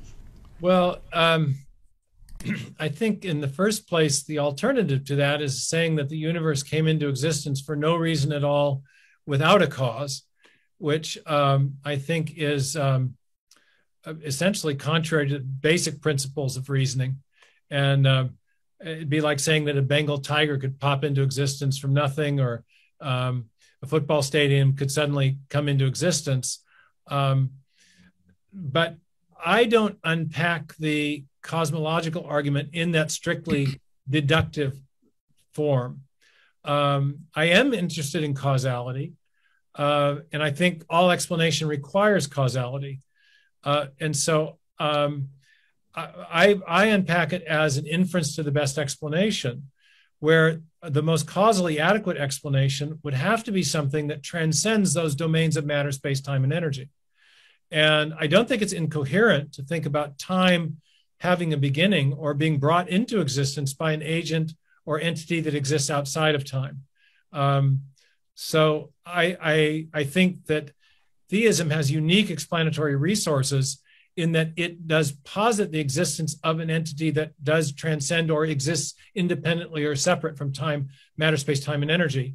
And therefore, there is a coherent explanation for the origin of the universe on theism. I don't think on basic naturalism you can get such an explanation because by nature we mean matter, space, time, and energy, before which there was no matter, as I've said, to do the causing. Now, the alternative that's proposed to explain the origin of the universe by reference to the origin of the universe by which we mean matter, space, time, and energy is the quantum cosmological approach. And that posits something independent of the universe as well.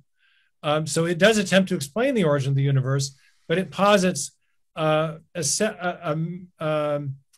mathematical structure that's based on, that has an analog to quantum mechanics. But the weird thing about that is it posits something which has no physical reality, only mental or conceptual reality, which is to say a set of mathematical equations, the Wheeler-DeWitt equation, which when solved produces something called the universal wave function. And so you have this weird kind of, the alternative explanation is to say physics has produced, or physical equations, pure math, a realm of pure math with no matter, space, time, or energy, in some way explains or produces the universe from a state of nothing physical.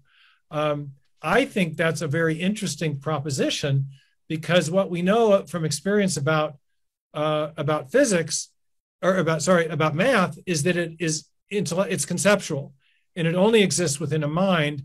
And so as Alexander Vilenkin, one of the great quantum cosmologists, has himself, in a sense, tumbled to, at the very end of his book, Many Universes in One, he says, what tablet could these quantum physical laws have been written on before there was any matter, space, time, and energy? In our experience, he says, math always exists in a mind, so are we therefore saying that the universe came out of a mind? I think there are three basic options. You could say the universe has no explanation, and or you could say it has a materialistic explanation, which I think clearly fails, or I think you could say it has an explanation by reference to a transcendent mind who exists independently of space and time. And I think that is the explanation that has the most consonance with our own experience and has the best causal adequacy. Thanks, Stephen. Brady, who do we have lined up next? All right, our next one is Richard. You're up, Richard. Hey, good evening. I'm Richard. I'm an atheist, but I do have your book. I did buy your book and read it. I just wanted to say, I heard one of your lectures once where you said you had, and I think it was a lecture about theistic evolution, and you said you had identified like 17 gaps. I might have that number wrong, but like 17 gaps that you said required more explanation. There wasn't enough evidence there to say that one phase led to the other phase. So, I mean, this was across the cosmological timeline, from formation of planets to life, to different species, to consciousness, to discoverability of reason. And I forget how many of those, and I don't mean the word gaps like God of the gaps, but 17 spaces that you said would need more data before you would agree that these things just happened without some sort of a powerful mind intervening. And I'm wondering if each of those spaces are equal to you, or if like origin of life is even more amazing than different species, or do you have like a priority among those spaces? And did I get the number right? Or are there different? Is there a different number than what I just said? Fantastic question. I love your the flexibility of your mind too, that you can put yourself in a theistic framework for asking a question like that, even though you're an atheist. I have to do that all the time, you know, so that I love this club. You guys are, your way of discoursing is very refreshing. The article you referred to is a piece I wrote with the paleontologist Gunter Beckley, whom I mentioned earlier in the podcast tonight. We wrote an article, and I forget the title. It's in a big book we wrote, Critiquing Theistic Evolution. Right. And the number is correct. It's 17 major saltational events in the history of life: abrupt appearances, explosions. There are different names for them in paleontology. Punctuations, where you have a major innovation in form, where you have significant anatomical or body plan level change that arises abruptly, often well beyond what would be expected given evolutionary waiting times. And so these were purely biological, and they start with the origin of life. Okay. There are other events in the history of the cosmos, the fine-tuning of the universe, which I think most of which was set very at the beginning or very soon after, or some of the planetary fine-tuning, which may have come later and might justify an inference to a discrete action of an agent. But we were just looking at living systems. So we had the origin of life, the origin of the eukaryotes. We had the Ediacaran explosion, the Cambrian explosion, the Great Ordovician biodiversification event, and then other things like the first turtles, the first fishes, the first birds, the first mammals. The mammalian radiation is an amazing event in paleontology. There's 15 to 17 new orders of mammals that come into the fossil record, each very discreetly, often with anatomical structures and features that are completely anomalous, that never existed before, like the echolocation system of bats, or with turtles. You know, they in the Triassic, they come into the record. They've got these 50 bony scutes and these unique bone structures that don't exist in any other reptilian-like organisms. So and then the angiosperm big bloom was one of them. So they're the marine Mesozoic revolution with the plesiosaurs and the sea reptiles. So there are a bunch of these big saltations, big abrupt introductions of new form into the fossil record in ways that defy Darwinian gradualism, and I think which do raise big design questions. How do you build that much structure that quickly, given the amount of time you would need for the coordinated mutations, et cetera, the waiting times problem? Can I interject with a very quick question about, let's say you have a turtle that did not exist before yesterday, and today you have a turtle that exists. If I had a video camera there to go back those millions of years, would I see a live birth somewhere, or would I see something pop into existence out of nothing? Or would it be some sort of would there be a birth event that God kind of intervened and caused a radical change, but it was still a succession? Or what does it look like in your view? I don't think we know. And but I would just come back to an earlier point I made about our sensibilities being very much shaped by the last 150 years of intellectual history, where materialism has really been the dominant thought form. In previous eras, people did not have a problem thinking that God may have acted more than once, or that he may have acted discreetly. One of the big appeals of theistic evolution is not that it fits with the evidence we have, because we have all this evidence of very discrete infusions of biological form and information at definable points in time. And in the Cambrian period, for example, there's a big Cambrian find in China with the fossils there, and there's a paleontologist that I've spoken to who gave a nice endorsement for my first book. He said, you know, these form, when we're talking about 10 million or 5 million years or whatever it is, for there's between 13 and 16 different animal body plans representing that number of phyla that come into the Cambrian fossil record in China within about a 5 million year window. That in practice is, you know, a few feet of rock. You know, it's like you go through columns and columns and columns and columns of rock or sedimentary layers, and then boom, all of a sudden you've got all these forms of life that didn't exist before. I mean, it's very dramatic, okay? Now, did they evolve gradually from the Ediacaran or whatever was before, and all the intermediates just were not preserved? There's a whole bunch of reasons to think that's implausible. But my thought is, you've got a discrete infusion of form that requires a equally discrete infusion of information. The creation of information is habitually associated with conscious activity, as one of the great information theorists has said. I don't know. Would we have seen it just go? Would we have seen a poof event? Maybe so. If there is an omnipotent deity, and I think there are good reasons to believe such a being exists, I don't have a problem with that, other than the problem of imagining what it would have looked like. You know, we do very discrete things in our experience. I used to, you know, when I was teaching, arguing about the question of free will versus determinism, I would shock students by you know, dropping chairs or throwing erasers, or to illustrate the idea that agents have the power to initiate new lines of causation discretely at times and places of their choosing. If we have that power, a divine agent, indeed one that is responsible for the origin of the universe from nothing physical, might have been able to create turtles without antecedents. On the other hand, maybe they evolved by gradual processes. I just don't see any evidence of that for organisms that represent these higher taxonomic categories. Well, we can always count on Ken to ask a great question like that. Appreciate that, Ken. I think we have do we have a question next from Daniel? Daniel, yes. Yes. Yeah. Yeah. Thanks for coming on again, Steve. It's great to have you again and talk to you.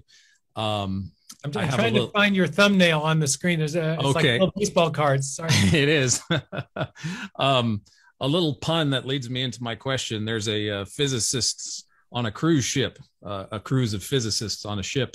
And the ship captain comes on and says, ladies and gentlemen, this is your captain speaking. Unfortunately, the surfing pool is broken. Apparently, one of you looked at it and collapsed the wave function. Oh my! So sorry about that. Physics jokes, yeah. Physics jokes, yes. They go over like lead balloons, yeah.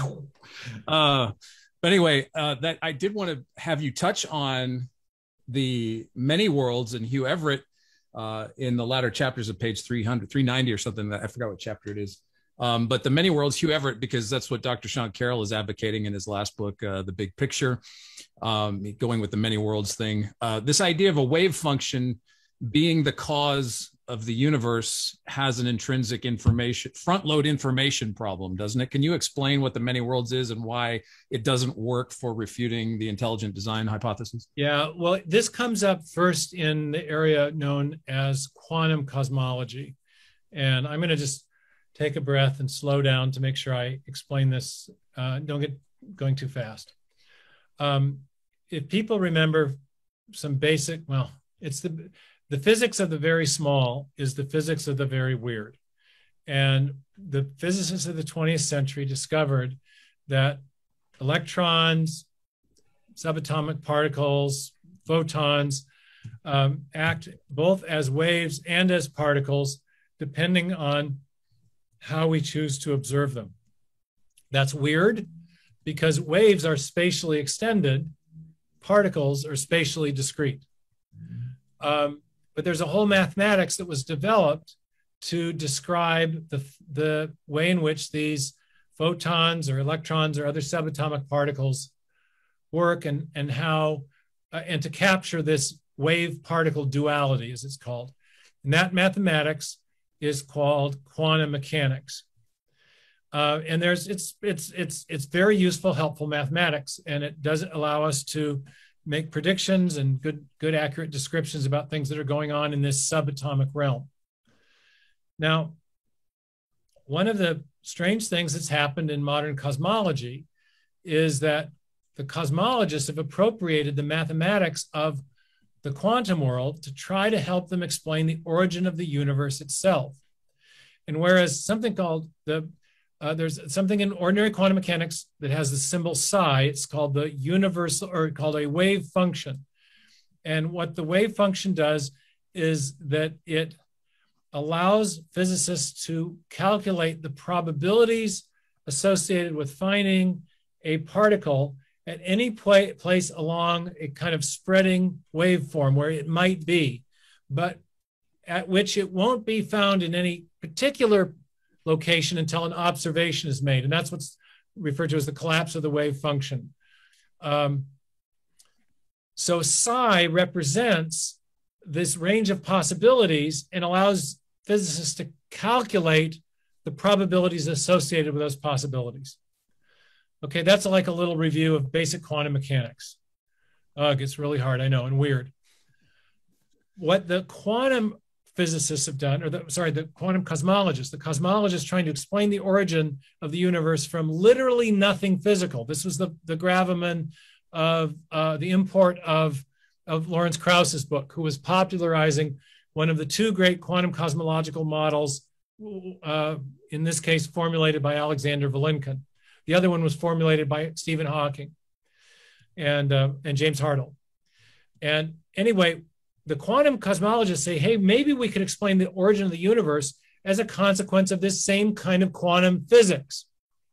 And instead of having a universal wave function psi that represents all the possible locations, positions, or momenta that could be associated with subatomic particles, why don't we develop a universal wave function that describes all the different possible universes that could emerge out of that void, out of the nothingness, where each possible universe is conceived of as a different, as having a different spatial geometry and configuration of matter, or a different matter field and spatial geometry. So it would be a different universe with in brief, a different gravitational field. And there could be lots of different universes with lots of different gravitational fields. And if our psi function, our mathematical solution, includes a universe that, like ours, that has a reasonable probability of being observed or coming into existence, we're going to say we've explained the origin of our universe. If our universe is one of the universes described by a psi function, a universal wave function, will have explained the origin of the universe itself. But there's a catch. First of all, the psi function is pure mathematics. It's not a physical thing. Mm-hmm. And math can't cause physical things to do anything. Math alone, math only helps us cause things to do things if we're using math to guide our calculations or our designs or engineering. Math exists in mind. So this very research project of quantum cosmology seems to presuppose a prior existing mind. And Vilenkin himself, whom Krauss popularizes, points that out at the end of his book, Many Universes in One. Krauss doesn't mention that in his popularization. Mm. Secondly, however, the universal wave function, like an ordinary wave function in ordinary quantum mechanics, is a solution to a prior equation, a big, hairy equation. In ordinary quantum mechanics, it's the solution to something called the Schrödinger equation. Yeah. The analog to the Schrödinger equation in the cosmological case is something called the Wheeler-DeWitt equation. Yeah. And this is an equation developed by brilliant physicists, John Wheeler and DeWitt, whose first name I'm suddenly forgetting. And what they were trying to do was to depict, they were trying to model the origin of the universe, and in the process, synthesize our best ideas about quantum mechanics with our best ideas about gravity. Because quantum mechanics and Einstein's idea of general relativity, his theory of gravity, don't quite mesh for a bunch of reasons. So this was an attempt to bring those two theoretical sets of formulae and two theoretical apparatuses into a synthesis. And that's interesting because this equation is it's a functional differential equation. It is in some ways analogous to the Schrodinger. So, but there's a problem here. So basically the idea was we got this equation that captures our two greatest theories of physics and synthesizes them somehow. And if we could solve it, then we'd have a wave function that would allow us to possibly explain how the universe came out of nothing physical. Wow, that's a tall order, but that's the research program. Yeah. Here's the interesting thing. In addition to invoking all this pre-existing math that has no physical instantiation in a matter, space, energy world, you can't get a universal wave function, the thing that would do the explaining, unless you solve this prior equation, the Wheeler-DeWitt equation, and that equation cannot be solved unless you impose restrictive boundary conditions on it. And a boundary condition is just something in math that limits degrees of mathematical freedom. It says this way, not that way, 0, not a 1, X, not a Y, okay? But what are you doing when you're restricting degrees of mathematical freedom? You're choosing. You're choosing. You're imparting information into, in this case, into a mathematical apparatus in order to get a desired outcome, a universal wave function I that includes a universe like ours.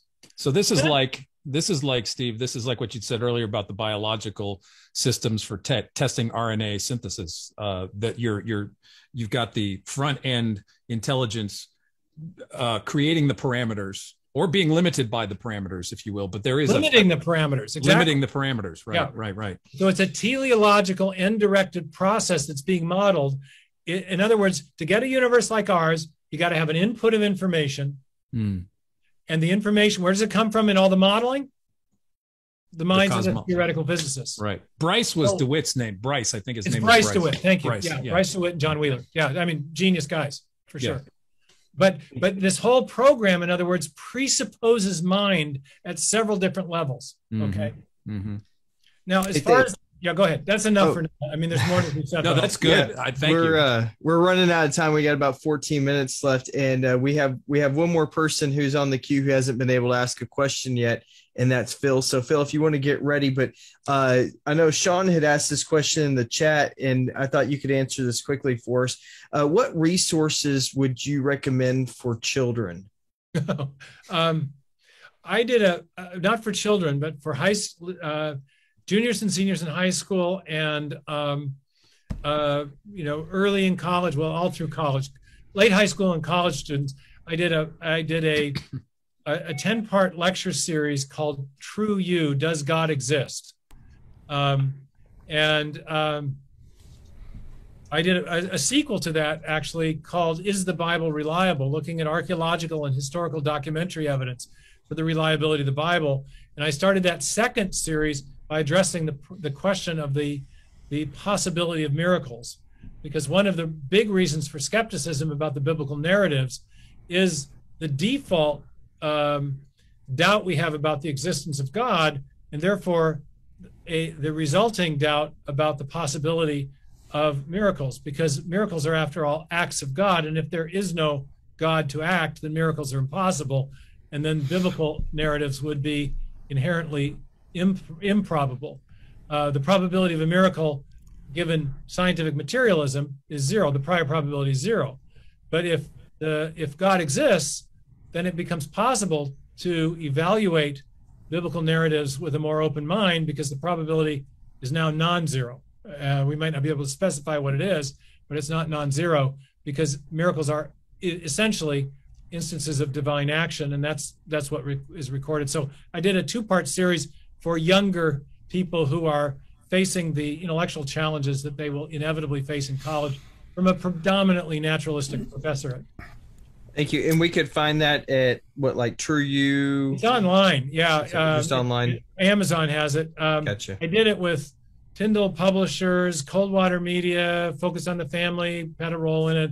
but it was a course I used to teach when I was a college professor called Reasons for Faith. And awesome. But the first 10 lectures are a high school, late high school level treatment of the subjects in the new book. Does God exist? Yeah. Well, thank you so much, Art. Oh, I'm sorry, James. I was going to say, this is the Atheist and Christian Book Club. Our guest author today is Stephen Meyer, and we're looking at his new book, his new book right now, and we've had a number of questions so far from a variety of different people. If you do have questions, we have time for a few more after we hear from Phil. Do we have any lined up already? Yeah, we have one. We have at least one more after Phil, okay, if time allows. Well, let's go ahead and take Phil's question. Phil Bear, you have a question for Stephen? Yeah, hi, Stephen. Enjoyed the book. I'm not quite through it yet, but I enjoyed it. Enjoying it so far. I would like to get your comments on just two quick ideas, and I'll try to make this brief. The first one is that I have argued that that naturalism is self-defeating and is logically incoherent for the simple reason that you cannot explain the origin of natural law on the basis of natural law. In other words, natural law cannot be its own cause. It can't be its own origin. Nothing can create itself. And so natural law would have to exist prior to natural law in order for it to cause the existence of natural law. And then the other quick idea that I wanted to just run by you is that last time we had Lawrence Krauss on, and we were talking about the incoherence or the putative incoherence of there being a cause to the beginning of time, that it's incoherent to talk about anything prior to the beginning of time, because if there's no time, then you can't have a prior. And my response to that, I was trying to squeeze in some time to try to flesh that out with Lawrence a little bit, but we ran out of time.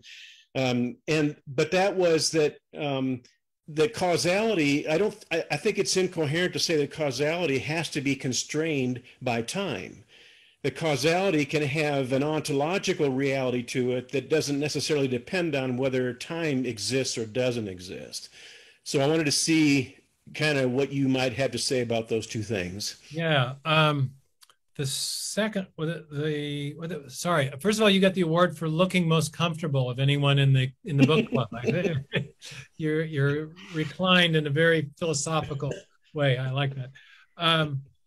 Wait a minute. Sorry. Remind me the first question again. I was thinking about the second. First question. The first question was what are your comments on the idea that naturalism is self-defeating? Oh, right, and Well, here, I mean, it's a very deep question in the history and philosophy of science and the history of physics. What exactly is a law of nature? Okay, and this came up it has surfaced with a vengeance in the debate about universal gravitation between Newton and Leibniz in the early part of the 18th century. Leibniz didn't like Newton's idea of universal gravitation because Newton did not specify what was causing the action at a distance. So you got the moon is exerting an influence on the water, the surface of the water on the earth. We call that the tides. But the moon isn't pushing the earth. And the earth is also exerting a force on the moon, but the earth is not touching the moon. So how is that force transmitted through a distance? And Newton came back and said, well, hypothesis non fingo, I don't know. I don't know what causes that, but I can describe it. And that description we call the law of gravitation. He can describe it precisely and with mathematical rigor. And I remember a conversation with my Cambridge supervisor about this. And he was what's called a sociologist of knowledge, a radical relativist about, for example, the existence of laws of nature. He took a kind of postmodern and post-Humean view. You may remember that the philosopher David Hume said that the laws of nature were nothing more than habits of the mind. They didn't have what philosophers call ontological status. They're not things out there. They're just our descriptions of what always happens. We know not why. And therefore, they have no more reality in nature than do the longitude and latitude lines on a map, which are just helping us organize our understanding of geography. They're not actually causing the Himalayan mountains to rise or the continents to be where they are. Well, if I could just interject something real quick, I think one of the ways to cope with that that awkwardness could be that we could say, rather than say the laws of nature cannot explain the origin of the laws of nature, we could say the forces of nature cannot explain the existence of the forces of nature. Right. I mean, when you so get that way we focus on the ontological reality of the forces of nature instead of, and that way we don't get bogged down with, you know, semantics about laws and, you know, what are they? And to be clear, many physicists get bogged down with this sort of semantic problem. It's a nominalism, where we get so used to talking about the laws of nature, we talk about them as if they're things or if they cause things to happen. But the fundamental laws of nature, the four fundamental forces of nature, have a predictability to them that we can describe with what we call a law of nature. But our description is not causing the force interactions. Right. And we don't really know what causes those things. We now have moved from Newton's idea of gravitational force being transmitted through a distance, this occult property, as Leibniz called it, to Einstein's idea of space-time being curved by massive bodies, but space-time is empty. You know, so how is it that a mass actually curves the fabric of space-time such as to create a preferred line of trajectory of motion around it, but still without any pushing and pulling? Space is empty. And then, okay, well, we got rid of that, sort of. It's still with us, general relativity, but string theory posits gravitons. And I thought, oh, finally, we've got a mechanistic explanation for gravity. The gravitons are pushing things along. No, the gravitons are particle-like things, but they're pullers, not pushers. They have attractive properties. And again, no pushing, no pulling in the sense of physical contact. So these fundamental laws of physics are tremendously mysterious. And Newton, of course, had a profoundly theistic worldview. And in the general scholium to the Principia, he paraphrased the passage from from the letter to the Colossians, Paul's letter to the Colossians in chapter 1, saying, in him all things are moved and held together, you know. And so he ultimately thought what we call the laws of nature are modes of divine action, where God is constantly holding the universe together by his power in an orderly way. When I was having this tutorial about this in Cambridge, my supervisor, who was a radical sociologist of knowledge, who did not believe there were such things as laws of nature, these were socially constructed concepts. And he said, your idea of, and we were discussing Newton in this whole debate with Leibniz, and he said, and I don't know how, but I had not been really advertising this, but he knew I was a theist and a Christian. And he said, your notion of the laws of nature makes sense. And my idea about the laws of nature makes sense. But he said, the one idea about the laws of nature that makes no sense is the view that's held by the majority of members of this department and the physics department down the street, which is that the laws of nature are things that cause things to happen. He said, no, that makes no sense. We don't see the laws of nature. We see physical phenomena that has a regularity to it, which we describe with our math. And so the idea that they have ontological status apart from a motive force that is behind them all, that can act universally throughout space and time consistently, in other words, a motive force that has godlike powers, he says that makes no sense. So I think there is an argument to be developed there, a theistic argument, or maybe an argument to the effect that theism provides the best explanation of the laws of nature if you want to regard them as having some reality. For any kind of realistic construction of physics, I think you need theism. That was question one. Question two, I'm going to have to think about this, this temporal thing. I agree with you. I think the basic notion of causality is not inherently temporal. I think it has to do with one thing producing another.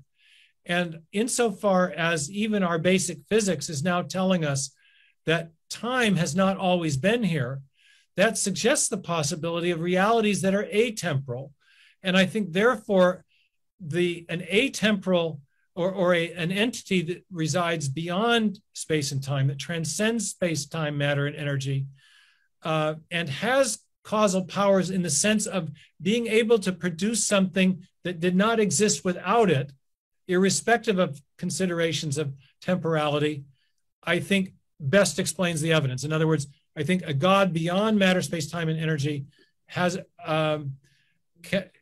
can provide an explanation for the origin of the universe at a discrete finite time ago, before which there was no time, because I do not think the core notion of causality involves temporality, but rather production of something that did not exist apart from that entity. So that was the correct answer. Yeah, that's the way I think of it. But if an atheist wants to say, I'm just going to say, well, the universe happened for no reason at all, as Bill Craig has sometimes said, well, then that's fine. They're entitled to that point of view. But that's equivalent to also saying that Bengal tigers or freight trains or baseball stadiums can also pop into existence for no reason at all.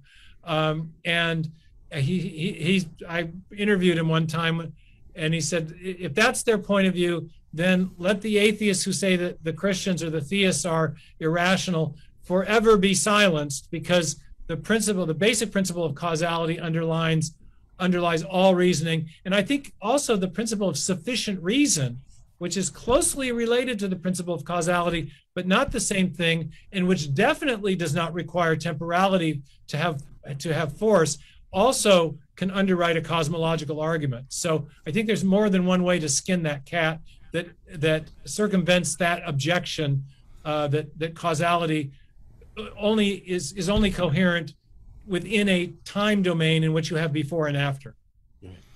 Hey, Brady, do we have time for one more question, as long as it's like true false?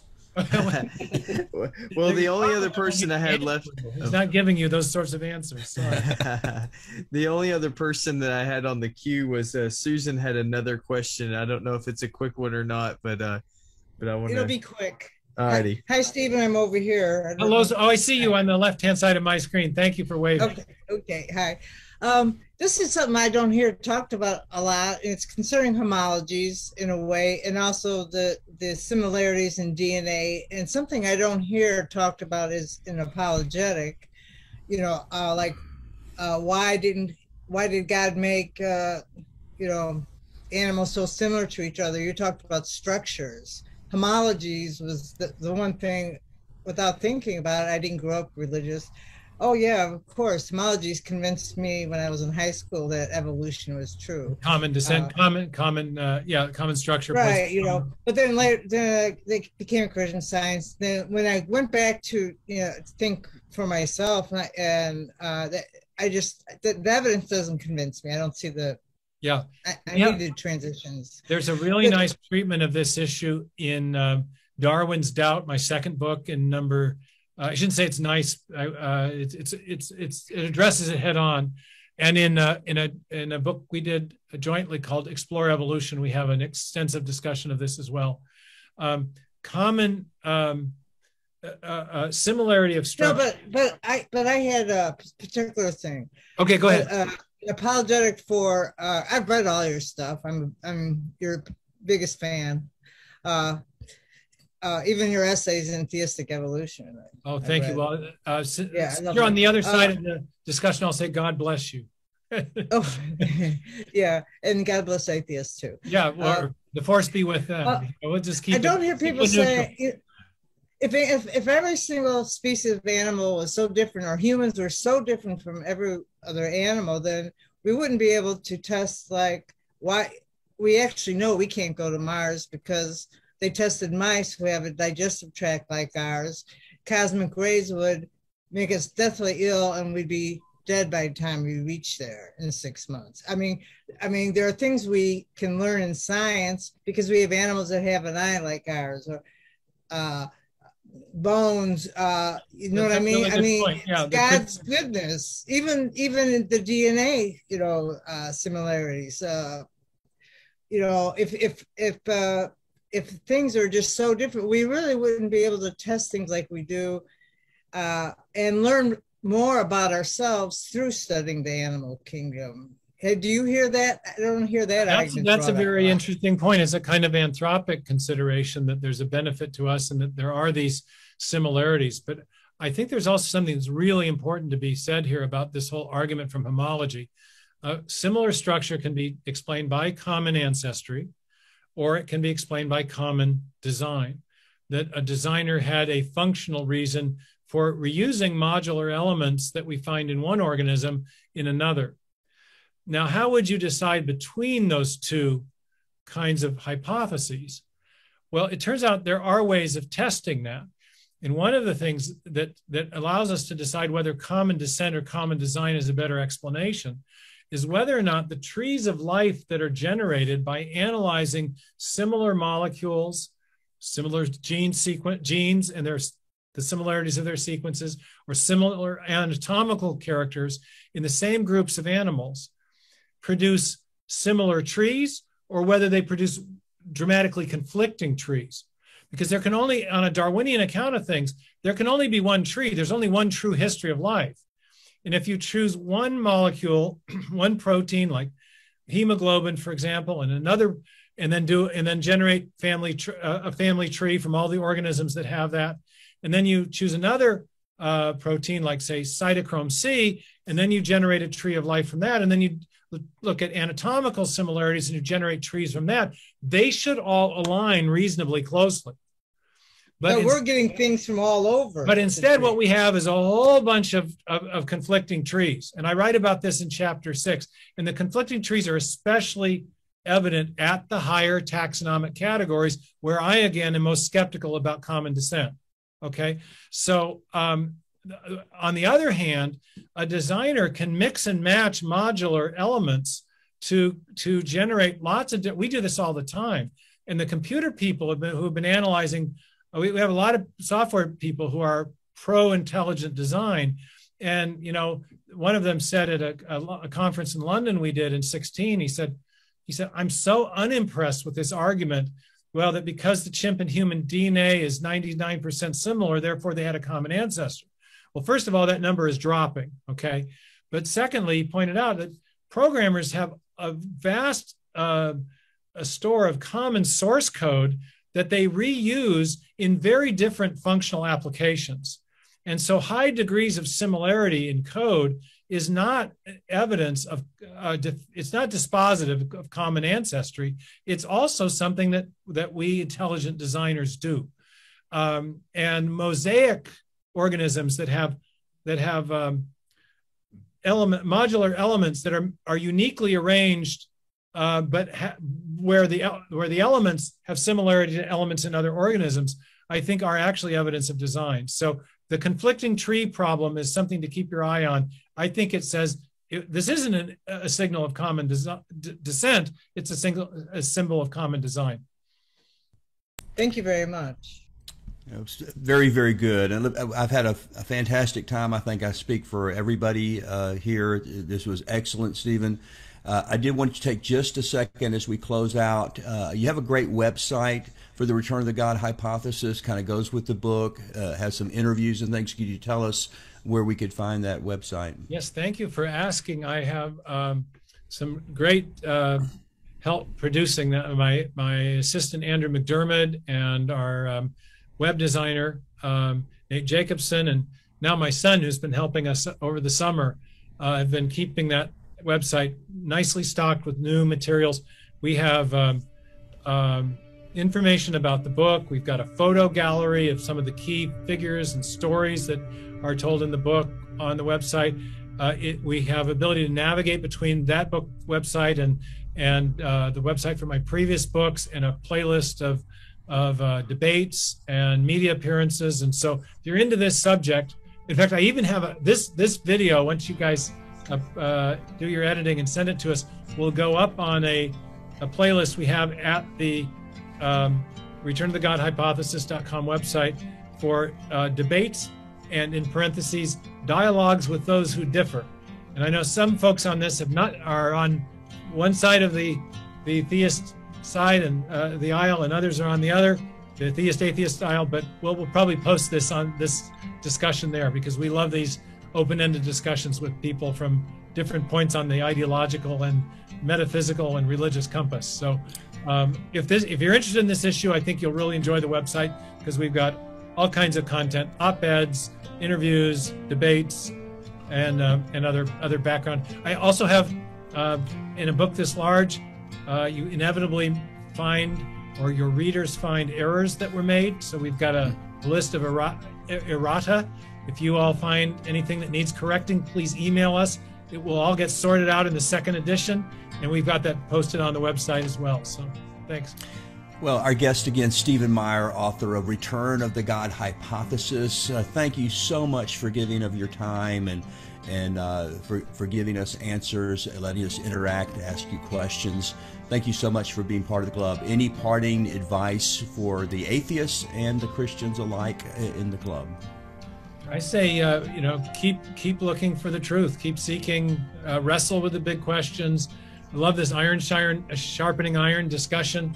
It's the best way humans have of getting to the truth, I think. So I love what you guys are doing, and really appreciate the invitation to address you all, and to be able to see everyone. It's kind of cool technology, isn't it? It really is. Thanks so much for being a part. And again, what we do at the Atheist and Christian Book Club, monthly gathering of believers and skeptics, respectfully discussing books. And we do both perspectives. So we alternate typically. We have a Christian book followed by atheist book. So we just had the Christian book, Return of the God Hypothesis. Next month, and this is going to be on October 7th, our guest author will be Bart Ehrman, and we're going to be looking at his bestseller, the Misquoting Jesus. And he's dealing with textual criticism. Is the Bible reliable? Do we know what Jesus said? We're going to be dealing with those issues. I want to encourage you to be part of that. Mark it on your calendar. And until next month, thank you so much for being part of the Atheist and Christian Book Club.